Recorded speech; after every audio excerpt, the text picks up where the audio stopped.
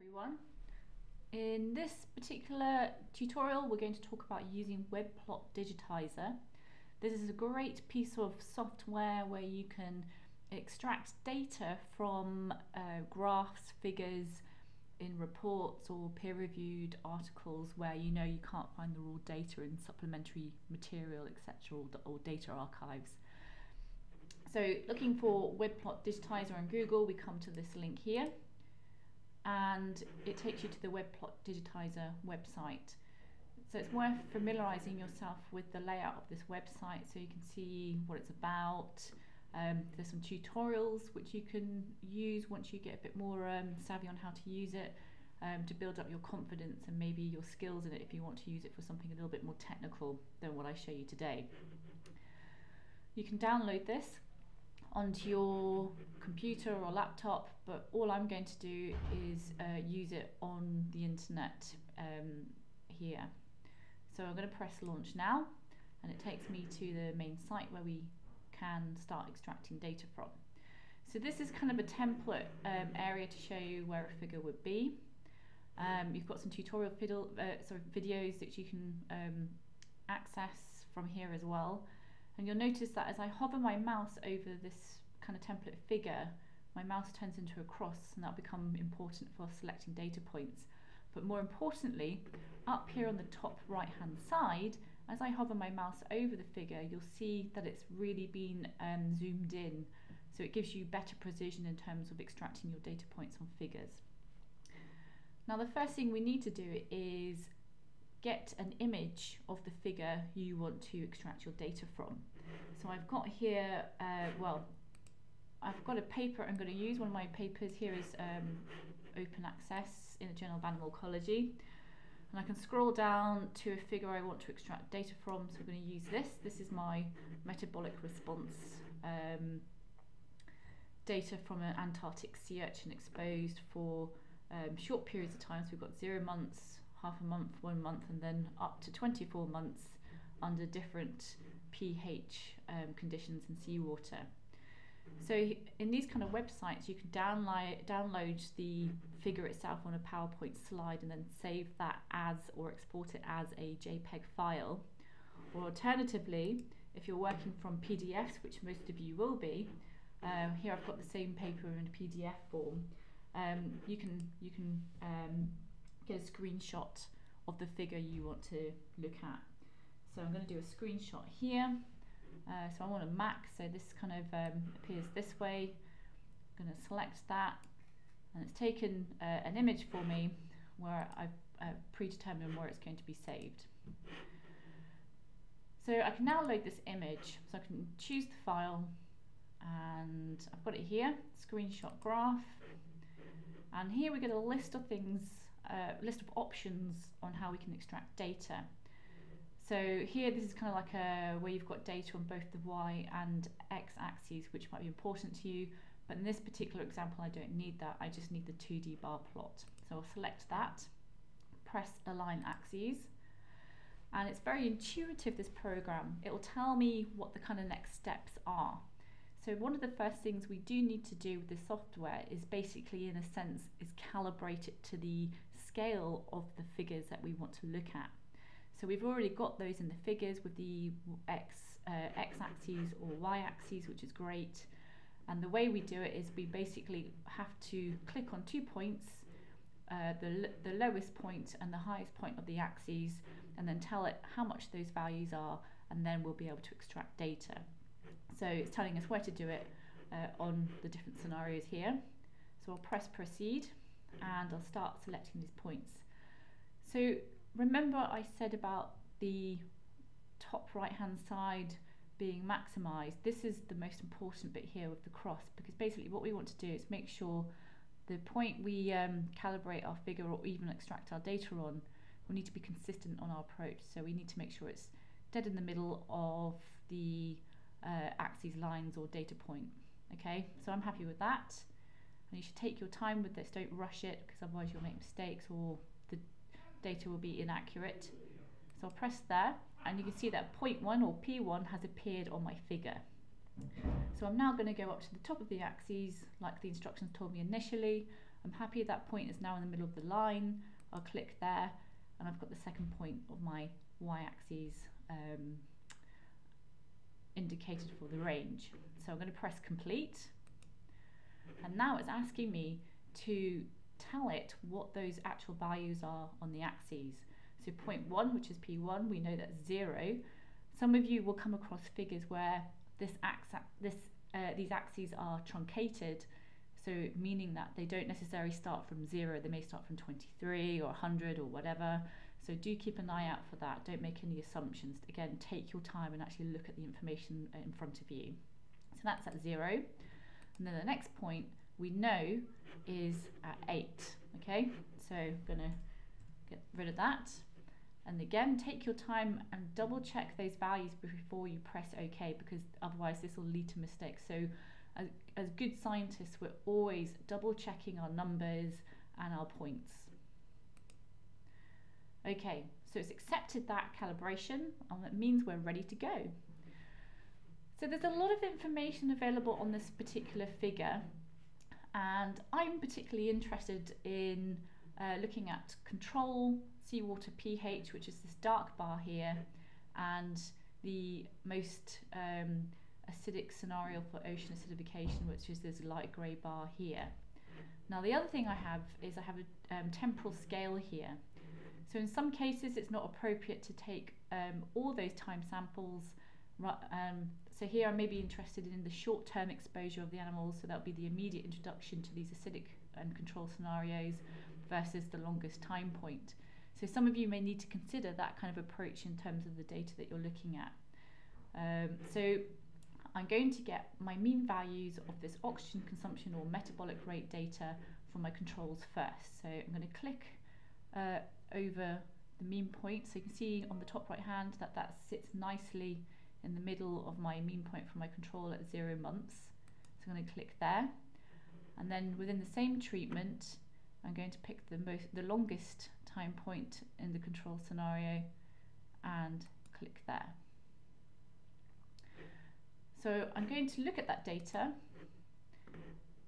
Now this is the really important thing again, is critiquing your approach, making sure that the data look like what they should be. So for example, at bar 0 here, my first data point, I know it should sit somewhere between 3 and 4 micromoles of oxygen per hour per gram of ash-free dry mass.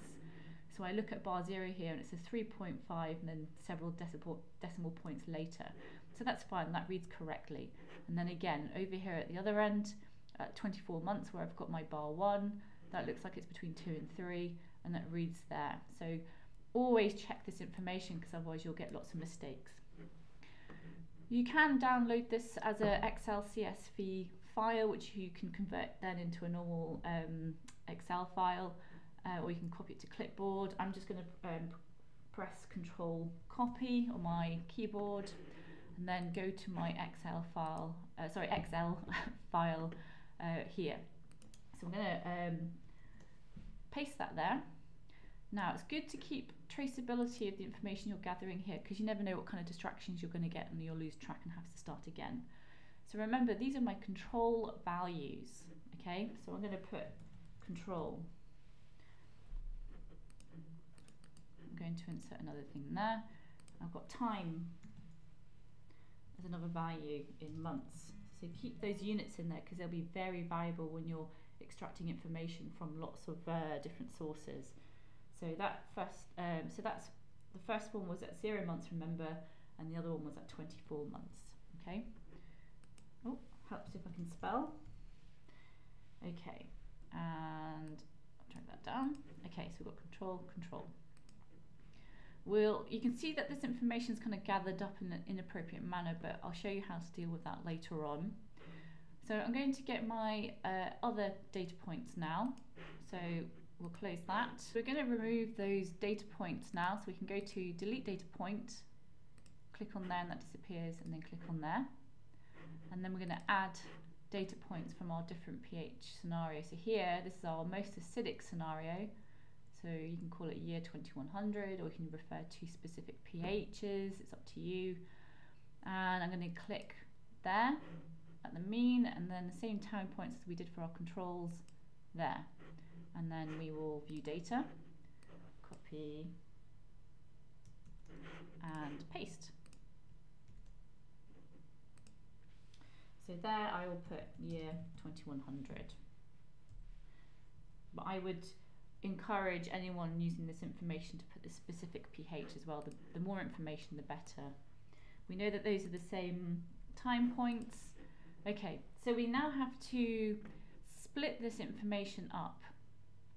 Okay, so the way we can do that is if we select that bar, so this particular cell, we know all the information is in that single cell. So we can select that column, we can go to data, and we can go to text to columns. So it's basically what we can do is we can delimit the data. It means that we can separate information out in a cell across into different columns. So it shows us here a preview of what is currently in a single column. So we go to next, and we can see here we've got commas and spaces which separate this bar information and our actual data that we want. So we need to make sure we include that information. We've got a space and we've got a comma, and we go and then you can see straight away it shows us how it's going to be split up across the different columns. So we press next and we press finish, and it's done. Okay, so here we're going to put mean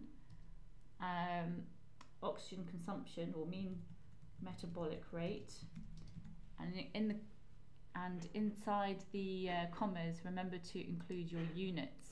So on here you've got units which are your micromoles of oxygen per hour per gram of ash-free dry mass. Okay, and I'd also, I'm not going to type that now just for the sake of saving time, but I would also put information here about where you sourced that information, what literature that was, because it gives you good traceability of your information then. So we have the mean metabolic rate, but quite often we'll also need the standard error or standard deviation information, and the number of data points, like number of observations, which will be described in the materials and methods, because quite often all this information will allow us to calculate other factors which might be important for statistical tests or anything else that you want to look into. It may allow for some calculations. So it's always worth thinking about how much data you're going to need. It's better to have more data than too little. So basically what I'm going to do then is I'm going to extract the standard error bars now for these points. So let's, I'll show you another technique here as well. Once you get more familiar with your approach, you will get a much more efficient on how you extract your data. So I'm going to get the, so here we've got our one standard error bar here. So I'm going to click at the top there, because that's where we got the mean for our first control value. So I'm thinking about the order that this is listed in the Excel file. So we then got the control mean value for 24 months. So I'm going to click there. And then underneath in our Excel file, we've got the year 2100, or the most sort of acidic scenario at 0 months. So I'm going to click on the error bar there, and then lastly again at 24 months. Okay, so I'm going to view that data. I'm going to copy it again and put it here. So we know that we've done this in the same order as these points here, okay? But what we have now, so you might be tempted to list that as your standard error straight away, but it's not, because you have a mean value incorporated into the upper one standard error unit. So we need to make sure we deduct that so we can get a one standard error unit. So what we're going to do, oh look, Excel, Word has unusually helpfully already split that data up for me. That doesn't actually normally happen, so that's very useful. So we're going to get rid of the bar data and then put mean plus standard error plus one standard error unit. Okay. Now to work out one standard error unit, we basically get that. So that's your mean and your standard error unit, which is slightly above the mean, and we get rid of the mean value, and there we have our standard error value. There we go. And most importantly, we make sure we save this as we go along so we don't lose data at all time. So that in a nutshell is how you extract data from a figure. Have a go, have a play. It's really intuitive and it's very easy to use, and again, once you get more familiar with using it, you'll get more efficient and faster, but take your time so you don't make errors and keep checking that information. Make sure these data sound like what they should be from the figure, because making mistakes can be very easy, but if you take your time and keep an eye out, you can avoid that.